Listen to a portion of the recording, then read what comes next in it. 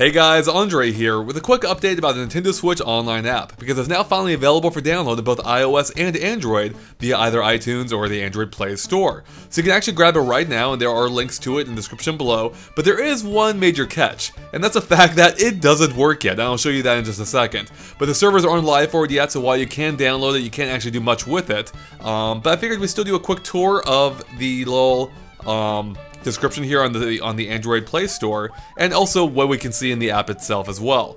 So first up, we have some images here. Let's go ahead and check them out. So it says, make use of game-specific services like Splatnet 2 for Splatoon 2. Here you can see a little preview of it, which we saw again in Nintendo Direct. You can invite friends to play with you via social media like Facebook, Twitter, and WhatsApp. I think that's a WhatsApp icon, right? I don't know, or that might be texting, I'm not quite sure. I'm not hip, guys. You can invite a friend, a social media friend, a Nintendo Switch friend, or users you played with before. And we can see this is all taking place in Alice's room, apparently. Why is our battery almost dead? What? Come on, Nintendo. You can't have a dead battery in your pictures. Alright, next up, have fun with your friends and rivals. We can see Alice's room with everyone's avatars showing up, which is pretty cool, with a Splatoon background going on. Again, the battery is still almost dead. Maybe, hopefully not a sign of things to come for this app, jeez. Enjoy voice chat integrated with gameplay, including team chat. So we can see team chat here is turned on in the picture, with someone with an Isabelle icon, which is, of course, a pretty great icon. Next up, we just get a few more pictures of it. We can see, oh, I see what they're doing here. So we can actually see it is subdivided by team. So we have 4 people on the left and the other 4 on the right on the other team. So they'll only be able to talk to each other during the actual game itself. Make use of game-specific services like Splatnet 2 for Splatoon 2, and that's what I just read. So we have seen all the pictures. Again, not too much to see here. So it'll be interesting to see how much is actually offered in the app itself. Seemingly, perhaps not much at this point.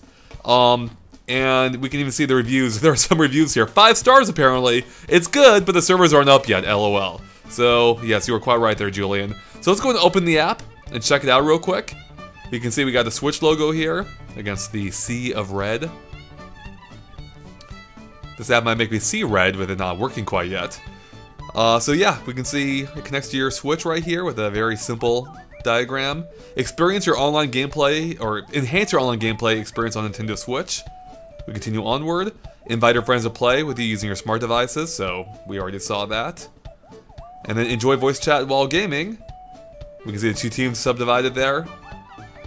Oh, that's cool. It's a little neat animation there. And finally, we'll click the arrow. And we can try to sign into our Nintendo account. Now, I would do this, but I'd rather not show my email on this video.